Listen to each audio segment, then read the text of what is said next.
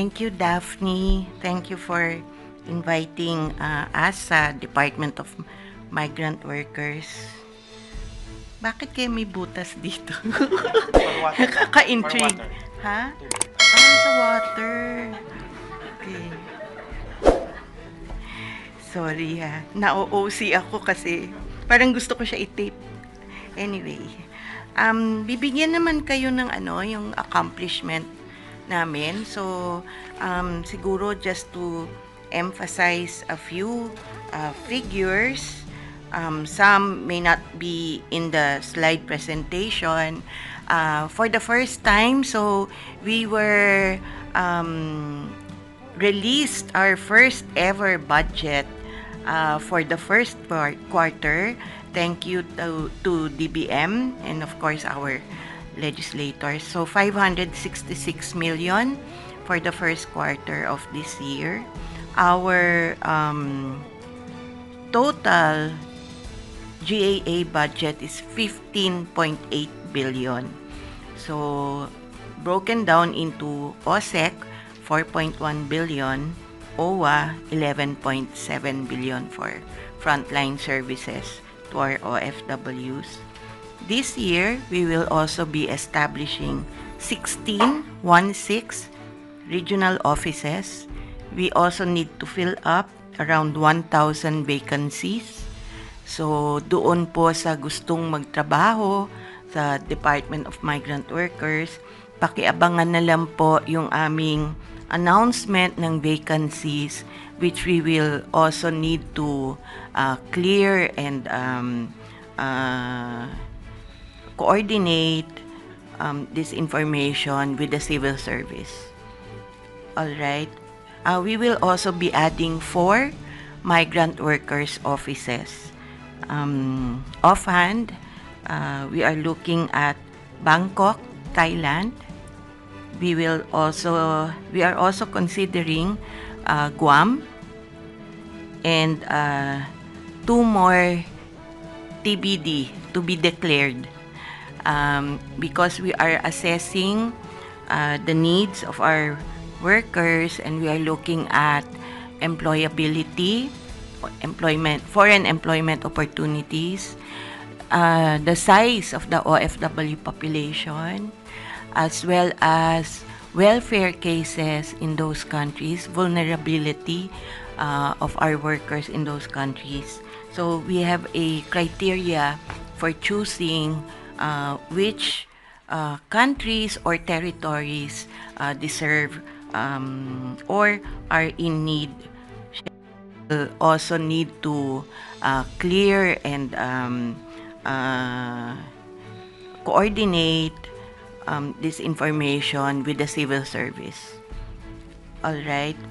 We will also be adding 4 migrant workers offices. Offhand, we are looking at Bangkok, Thailand. We are also considering Guam and 2 more TBD to be declared.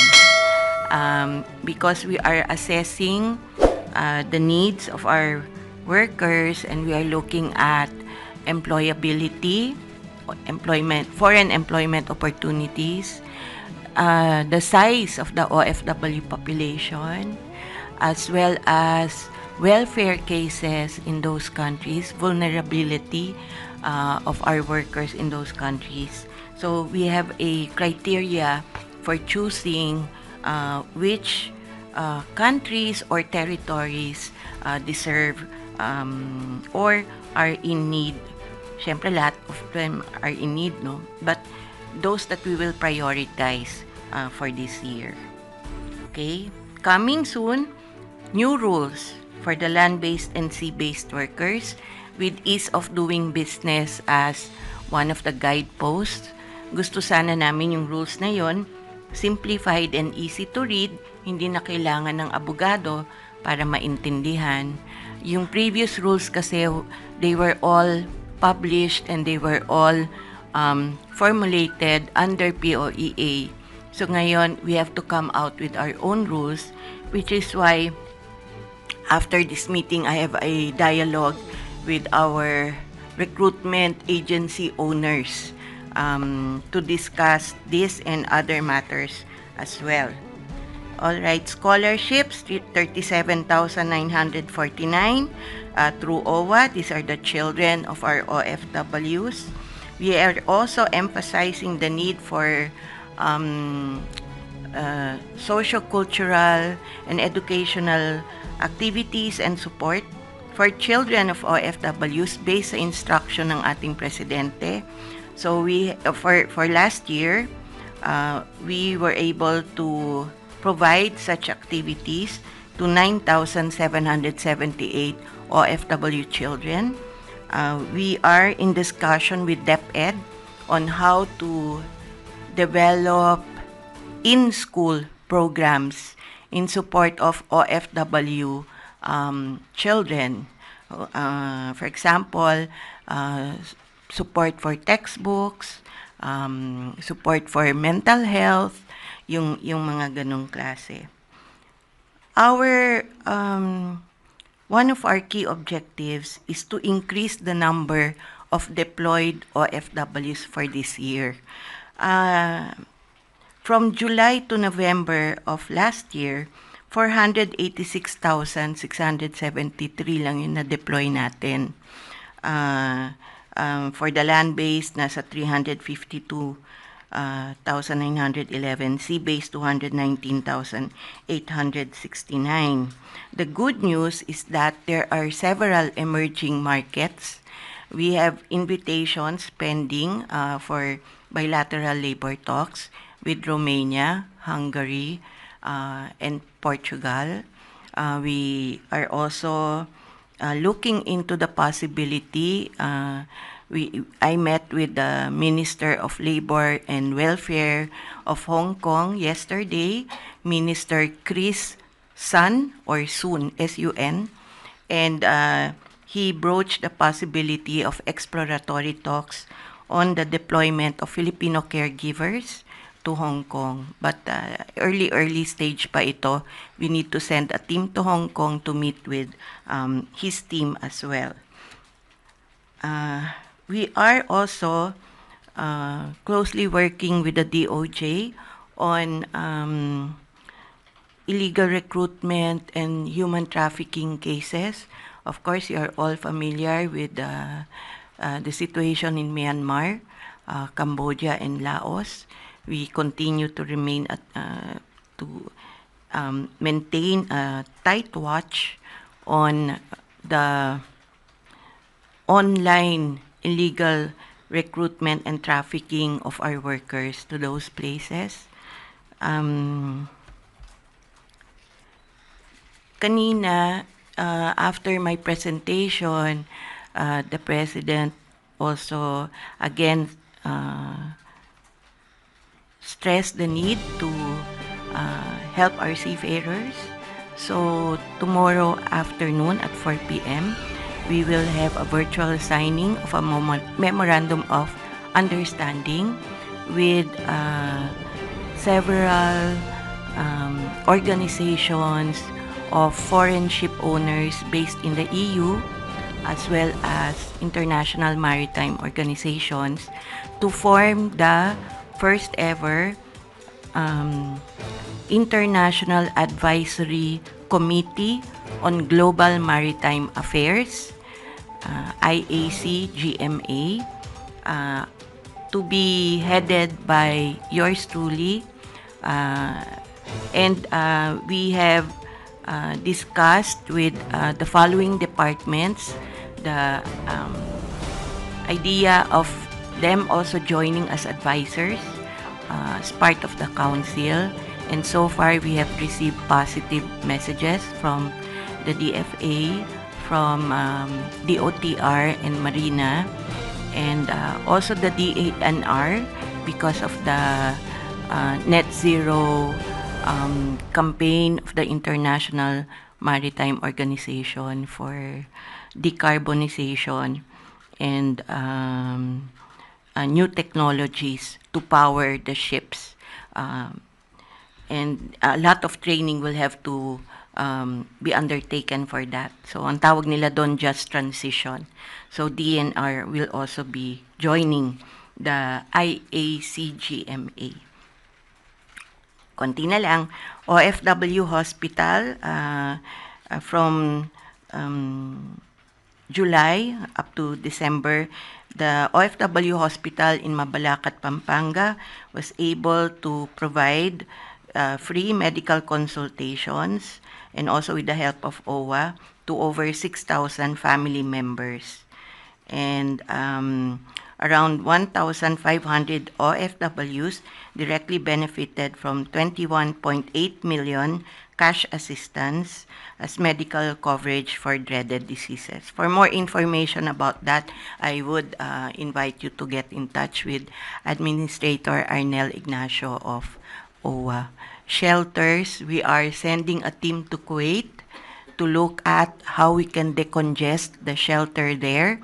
We are tapping also the social welfare attaches of DSWD who are now part of the department for their expertise on how to upgrade our shelters overseas for overseas workers.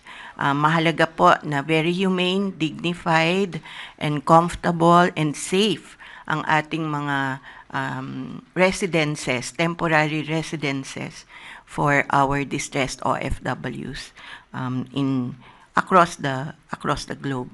So with that, I think we will just share our presentation with the help of PCO.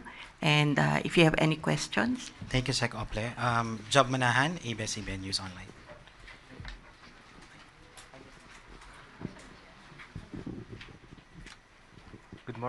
Good afternoon po, Secretary Ople. May update po ba regarding dun sa pag-release ng back pay dun sa yes. Saudi workers? Oo, nakakaligtaan ko yun. Yung sa unpaid salaries, no?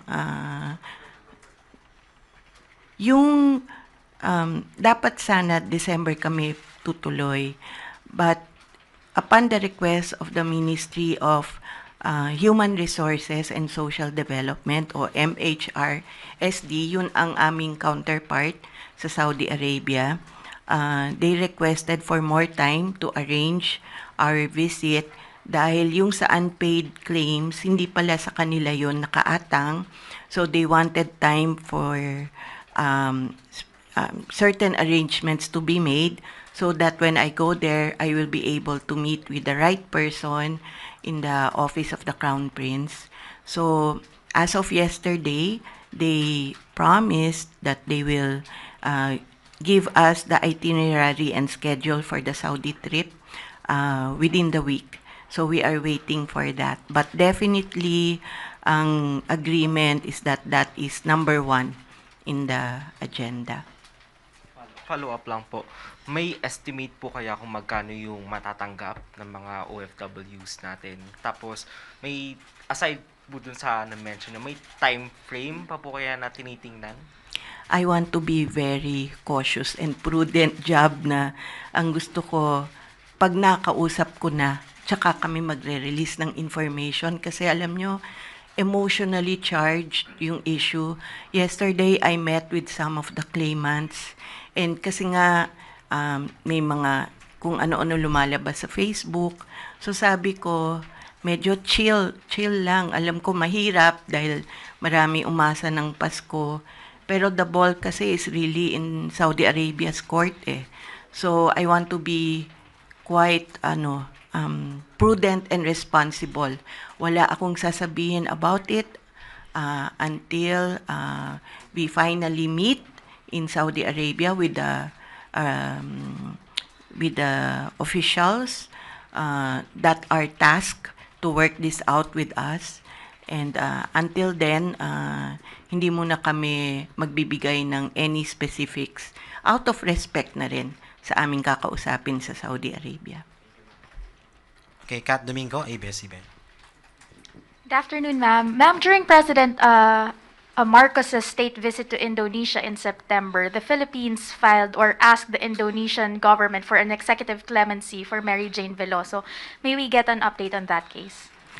Yes, per agreement with the Department of Foreign Affairs, kasi yung institutional memory dun sa kaso na yon lies with them. And I think during the visit of the President to Indonesia, it was Secretary Manalo who raised this issue with his counterpart. So we will have to defer to the DFA pagdating doon. And just as an FYI, on Friday, the Executive Secretary will be convening a meeting. To be present in that meeting are the Secretary of Labor, Secretary of Foreign Affairs, myself, and of course the ES, to discuss transitional matters. For example, yun nga, mga death row cases, yung pag-transfer ng ATN work from the ATN officers of our embassies to our migrant workers attachés, the kind of training that's needed to capacitate them in preparation for that very delicate job. So, sa Friday po yun, we will be discussing those matters. Alvin Baltasar, Radyo Pilipinas. Secretary, magandang hapon po. Secretary, doon sa nabanggit nyo na 1,000 na opening na positions sa DMW, ilan po doon yung plantilla positions at saka ilan po yung i-hire nyo na COS? I think those are all plantilla items. Kasi don't forget we're a new department and magsiset up kami ng regional offices. So even I think majority ng mga empleyado na yung na-subsume namin, wala kaming inalis except for those na talagang may ibang career plans, no? But most of them really were absorbed by the DMW and yet kulang pa. So we are going to issue specific details regarding what kind of vacancies are there. We have formed a screening panel, and we will be working closely with the Civil Service Commission regarding this. Secretary, can you give us at least an idea on ano-ano yung mga positions na may open? Of course, may need kami for lawyers, may need din kami for even entry-level staff. Iba-iba something as basic as yung social media team namin. So kung meron ditong aplikante, please let me know. Need din namin ng writers. So, but syempre, mes klaro, pati ko anong salary grade, yung mga qualifications, lahat niyan ilalabas namin in the spirit of transparency and inclusivity, and even yung mga ex-OFWs, if they want to apply, or even if they are abroad and they want to apply, I mean, the door is open. Yun lang nga, syempre competitive yan, and we want a very professionally run department. So, yung padrino system, pwedeng, we will look at the qualifications of each candidate. Alan Francisco, PTV. Hi, ma'am. Good afternoon. In the previous state visits of President Marcos sa ibang bansa, priority po niya, binibisita niya yung mga Filipino. So are we expecting that when he visits in Switzerland, he will also do the same, visiting the Filipino community, ma'am? Yeah, I'm sure na si Daphne will brief you. Probably, kasi forthcoming na yung Davos Probably in your next briefing. Kasi ayoko pangunahan. I mean, I know the answer, pero baka hindi dapat magmula sa amin. Thank you, ma'am. Okay, last question, Ivan Mayrina, GMA7.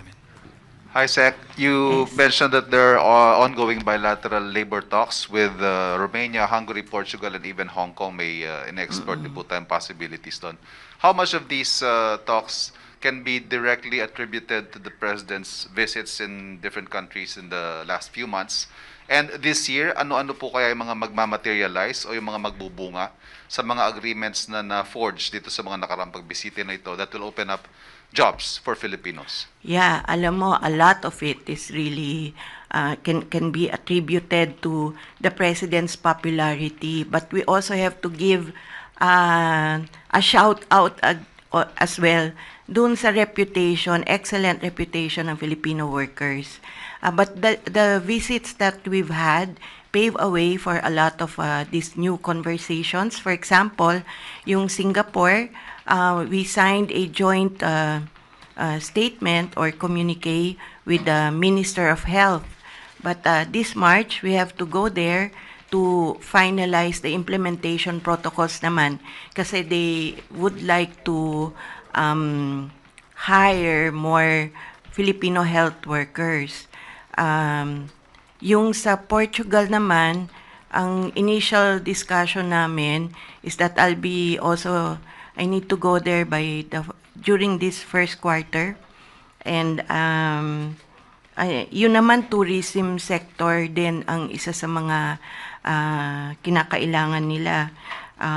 For the President's visit in Japan, we will also be renewing a bilateral labor agreement. This will be a very busy year for the DMW kasi yung mga bilateral labor agreements na existing and about to expire were with DOLE.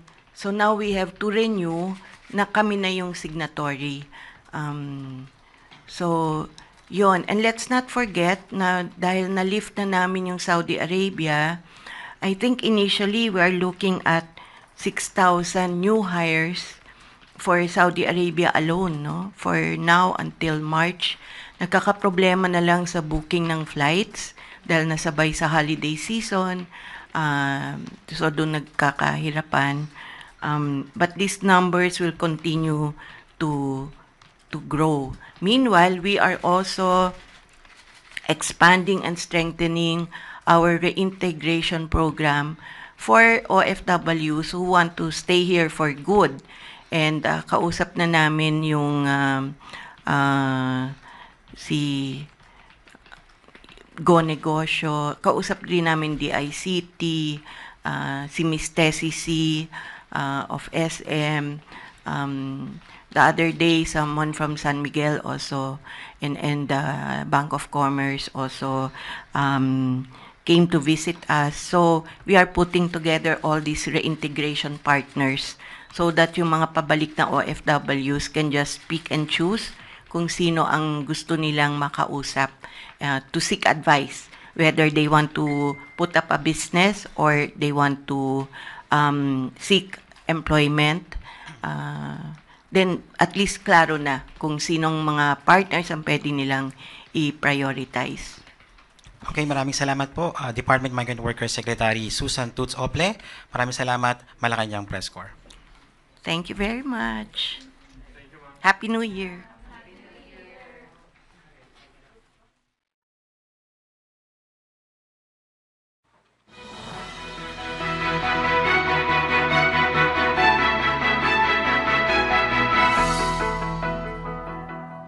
At yan ang bagong balita sa bagong umaga ng bagong Pilipinas. Ito po si Leon DC. At ito ang One News Report. Rewind. React. Respond.